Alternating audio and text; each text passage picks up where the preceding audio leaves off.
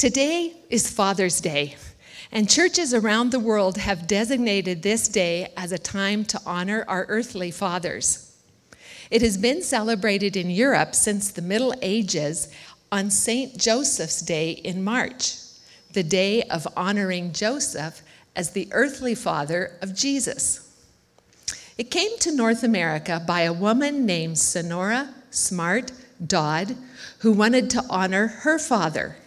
Sonora's mother had passed away, and her father raised her and 5 siblings as a single dad.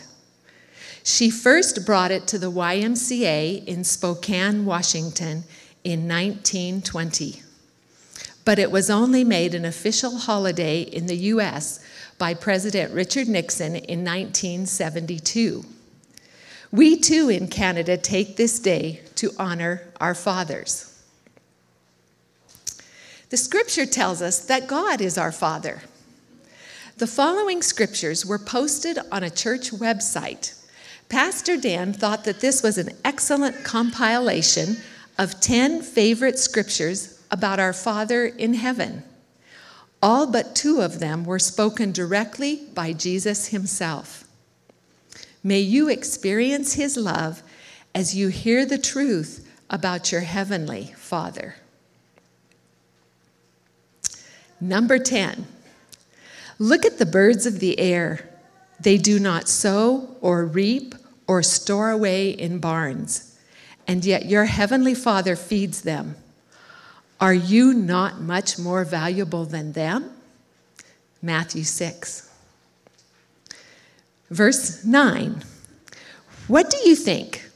If a man owns 100 sheep and one of them wanders off, will he not leave the 99 on the hills and go to look for the one that has wandered off? And if he finds it, I tell you the truth, he is happier about that one sheep than about the 99 that did not wander off. In the same way, your Father in heaven is not willing that any of these little ones should be lost. From Matthew 18. The 8th favorite scripture. But love your enemies, do good to them, and lend to them without expecting to get anything back. Then your reward will be great, and you will be sons of the Most High, because he is kind to the ungrateful and wicked. Be merciful just as your Father is merciful. Luke 6. Verse number 7.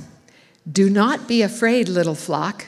Your Father has been pleased to give you the kingdom. Luke 12. Verse number 6. Do not let your hearts be troubled. Trust in God. Trust also in me. In my Father's house are many rooms. If it were not so, I would have told you. I am going there to prepare a place for you. John 14. Down to verse number 5.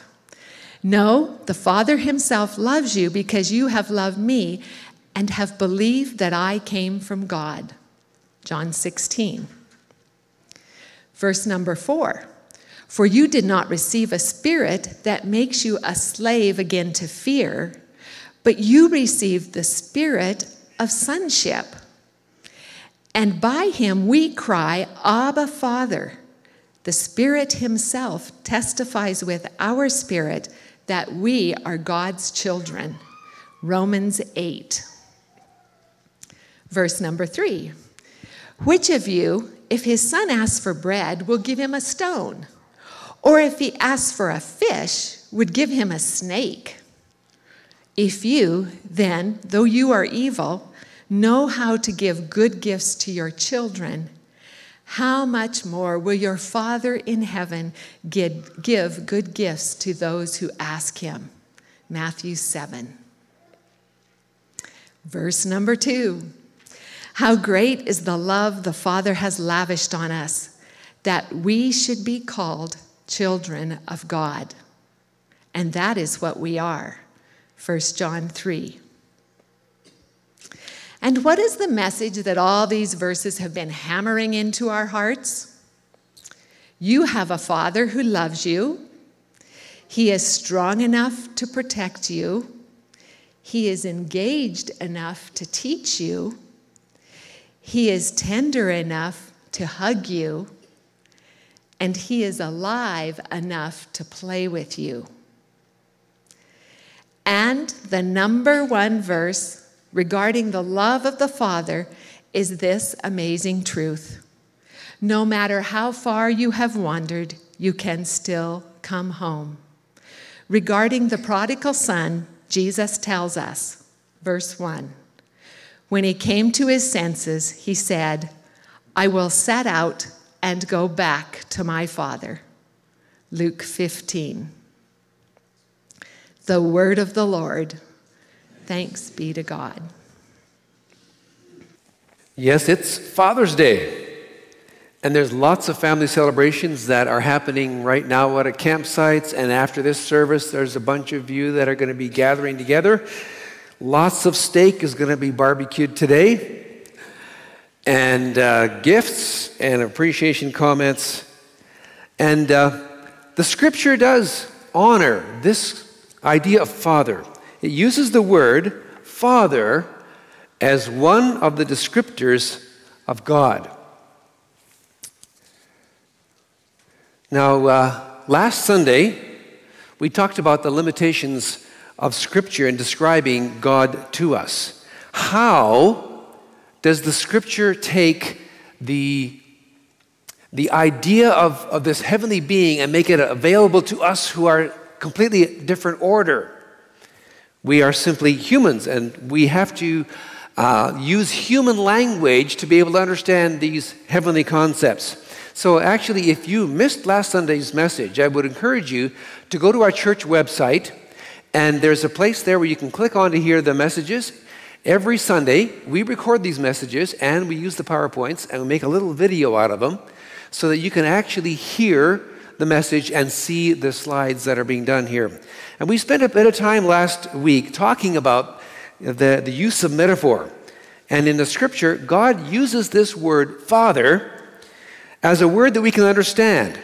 And whenever we hear this word Father, it brings to mind instantly certain qualities, likely the qualities that your father exhibited.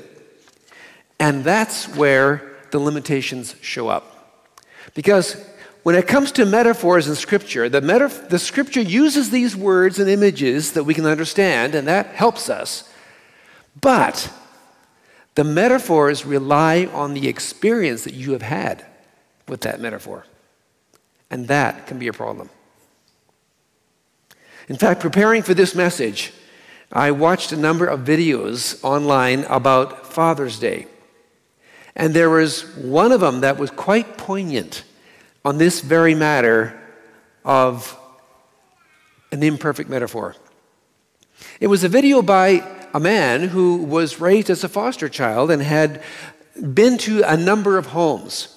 And when he came to church as an adult and they said, God is your father, he wondered, well, what father are you talking about?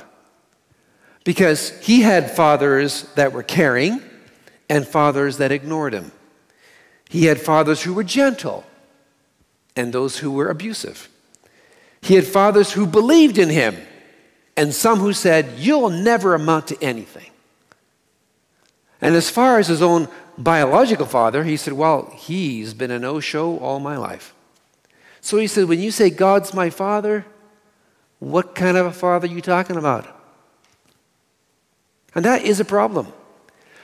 Our experience of the metaphor will color what we understand that to be. And here's the problem. Nobody is a perfect dad.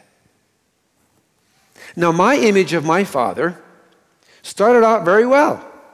My father actually, the image of my father has changed over the years. At first, when I was young, I idolized him. He was the best dad ever. And I deeply respected him. And in fact, this morning, he gave me a call and was congratulating me on Father's Day. And I was able to say back to him, Dad, you were a good dad for me. And my memories of how you led our family and how you were a man of God and how you prayed at home and how you preached the word with passion, Those were good memories. And Dad, you made it easy for me to understand God as my Father. And I want to thank you. I was able to say that to my dad this morning. However, when I grew up, I came to find out that he was an ordinary human being. And he wasn't perfect. And that his image of being God the Father is not complete. And there's no way he could be complete. Because no person is a perfect dad. We all do our best, but we don't give the perfect image of it. And so as we grow up and we begin to realize some of these painful things, that maybe dads weren't perfect, or maybe dads were even very difficult for us, we have to come to the point of recognizing we got to forgive our dads. Yes, they have shortcomings. And actually, those dads that were abusive or that were difficult, if you were to ask them their story and find out about what they experienced from their dad, you might find that there were some difficulties for them. And often, the phrase is, hurting people hurt people. And so there's this needing to forgive our dads, and we have to come to the point of not blaming them for not being what they couldn't be. Because they can't be perfect. Now, when they get it right, when dads do it right, wow, it is very helpful. It gives us a good idea of God. I recall times when I was younger, and when we come back from boarding school, we would come home, and I loved being home because home was where Mom and Dad were. And I remember numbers of times I would walk into Dad's office there at the seminary. He'd be studying there at his desk and have all his books out. When I would walk into that office there and begin to talk to him about a project or something I wanted to do, all the books went to the side. And he talked to me about this project. And if it was a little thing we were working on, he would work on the desk. He had a few tools in his top drawer there. We would take out the screwdrivers and stuff. We'd work on the little thing that we were doing there. But at the time, I didn't realize how significant that was. But when I was older and I look back on that, I say, well, that was pretty good. He was busy. But he stopped. And he turned to me and he gave me his attention. He modeled Christian living for me. And I'm thankful for these things. However, my understanding of God as my Father has been changing over the years. And now in my more senior years, I'm beginning to see God as my Father in fresh and new ways. And the way I've been able to see God in better ways than even a good father on earth is by understanding and thinking about the Trinity. Last Sunday, we looked at this Trinity, and here is a conceptual diagram that helps us understand a little bit about this. The Father, the Son, and the Spirit. And the names that are given, the metaphorical names that are given here, are relationship names. You can't be a son unless you have a father. You can't be a father unless you have a son. And the spirit of this relationship is the essence of what it means to have a spirit in the family. These three beings together form this unique and mysterious being that we call God. Now, what I'd like to do this morning is to take a little bit of time to look at the relationship about the Son and the Father. Let's look at that relationship a little bit more. And for that, I want to ask you to turn in your Bible to Matthew chapter 11.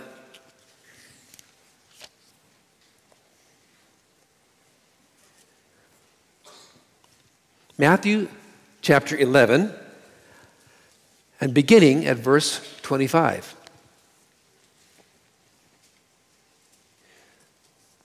Jesus is in a public setting where this is happening. He has just pronounced woe on unrepentant cities who were not receptive of him. And it seems like he was standing there with the disciples around him, and he breaks into prayer, and he says, I praise you, Father, Lord of heaven and earth, because you have hidden these things from the wise and the learned and revealed them to little children. Yes, Father, for this was your good pleasure. And so from talking to his Father, he stops and he turns to his disciples and he says, "For all things have been committed to me by my Father. No one knows the Son except the Father. And no one knows the Father except the Son, and those to whom the Son chooses to reveal him." So he's just been in prayer with his Father. The disciples are all watching this.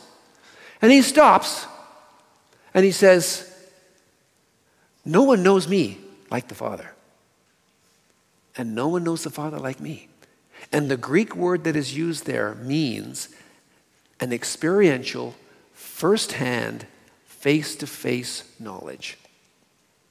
He says, "No one has seen me experientially, face-to-face, first-hand, like the Father. And no one knows the Father like I know him." And then listen to the last phrase there. He says, "And to those to whom the Son chooses to reveal him." Wow. Talking to his disciples, he is revealing the Father to them. And then he says, if you begin to get this, folks, you begin to understand this relationship between Son and Father, he said, come to me, all you who are weary and are burdened, and I will give you rest. Take my yoke upon you and learn from me. For I am gentle and humble in spirit, in heart, and I will give you rest for your souls. For my yoke is easy, my burden is light. And folks, we are burdened and we're troubled naturally as human beings. We're burdened about all kinds of things. And Jesus says, if you will get to know the Father like I'm introducing you to, I'll give you rest. Because this relationship with the Father and the Son that I'm introducing you to, it's easy. It's actually not heavy to carry. And you'll find that you can rest when you get to know the Father. Now that is just one of 53 times in the New Testament when Jesus talks about his Father. That's just one. This is an English search online about the English Times in the English Bible when he said, my Father. 53 times. He's talking about his Father all the time. In fact, here is an interesting study that I would recommend for those of you that like to do personal Bible study. Go and look at these 53 times and discern what he's saying about the Father. He's talking about the Father a lot. In fact, if any of you would like to do this study, you're not sure where to look up these 53 verses, if you will come and see me after the service, I'll take your name down and I'll print out for you from the computer program the 53 places, and you can take a look. And you read the scriptures and listen to what Jesus is saying about this Father that he's introducing you and me to. What is this Father like? Now, here's the next interesting thing. 22 times in the Bible, Jesus says, God is your Father. Now that is fascinating. Now Jesus, as the Son, has his identity in the Father, in the Trinity. His identity as Son is because he has a Father. And now he's saying to us, he's your Father.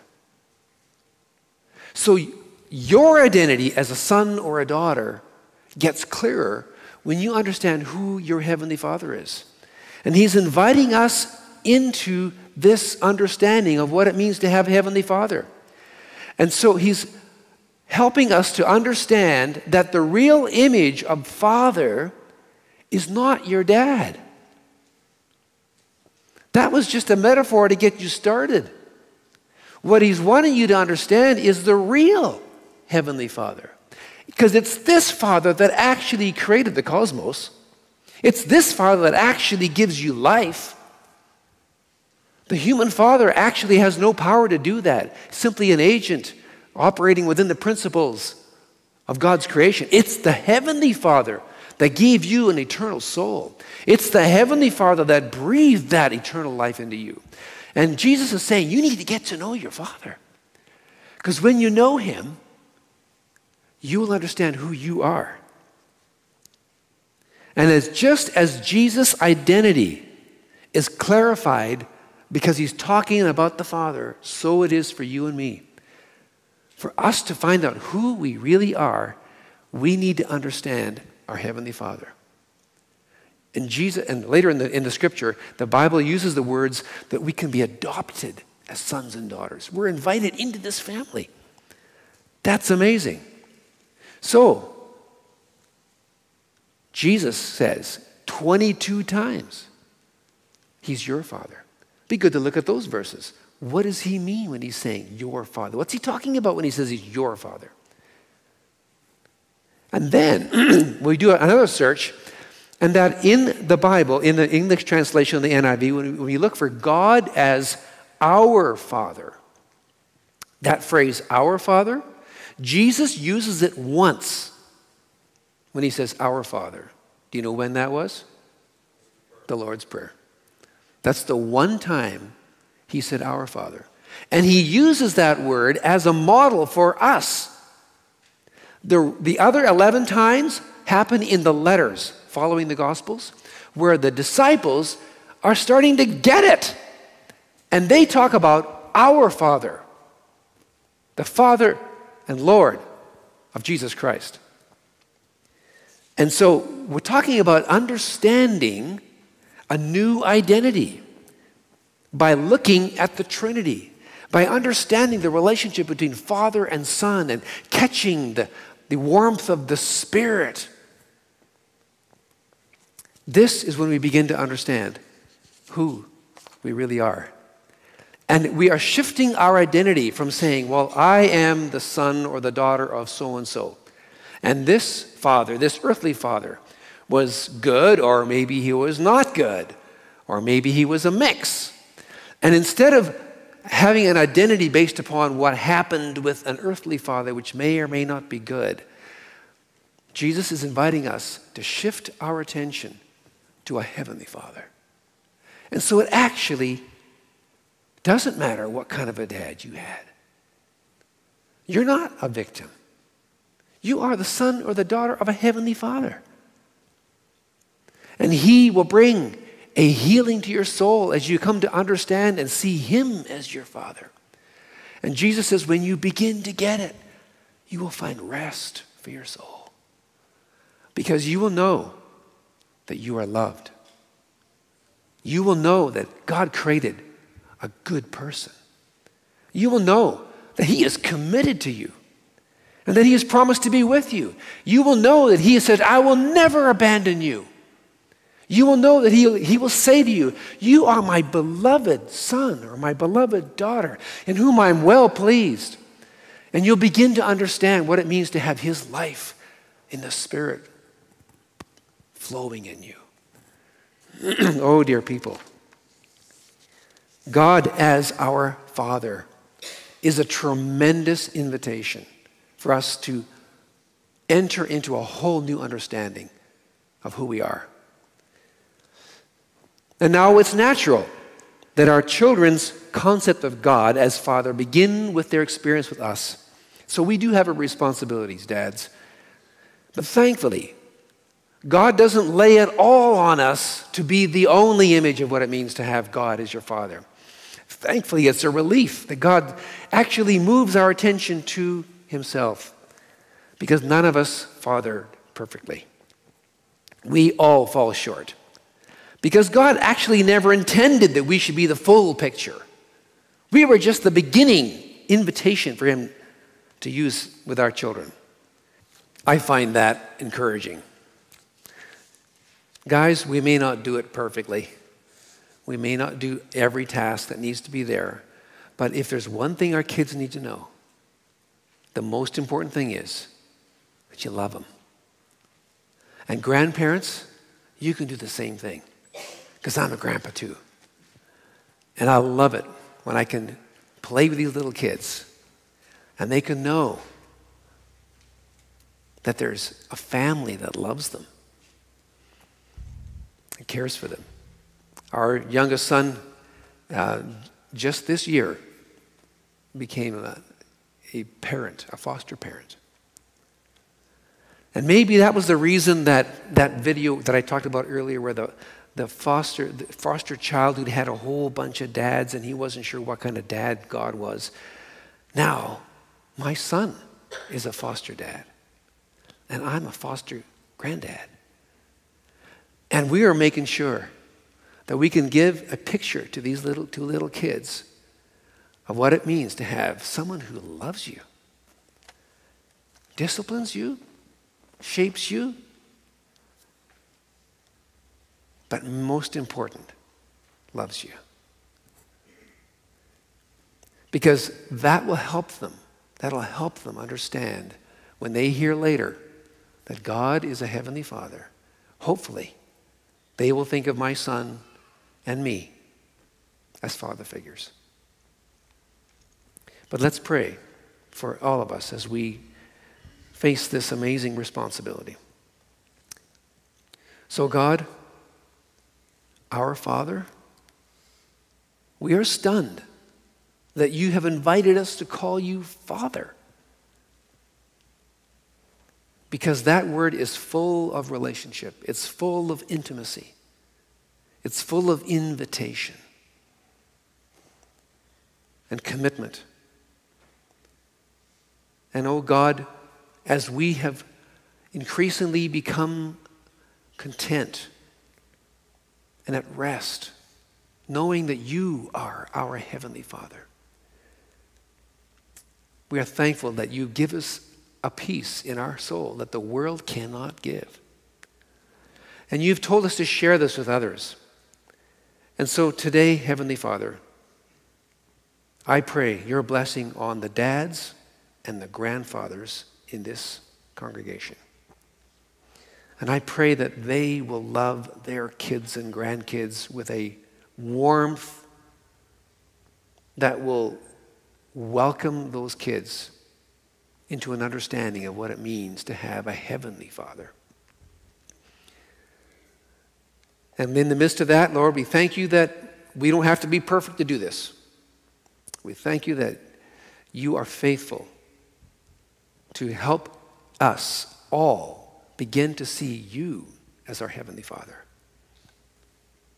And Lord, to look at your face, to understand you through the Scriptures and through what Jesus said about you is truly stunning. And out of gratitude and worship this morning, we say, thank you, Heavenly Father. For it's in your Son's name, Jesus, that we have come to know you and are able to say this. Amen. And as we go, let's receive this benediction. God will turn the hearts of the fathers to their children, and the hearts of the children to the fathers. Amen. May it be so. God bless you.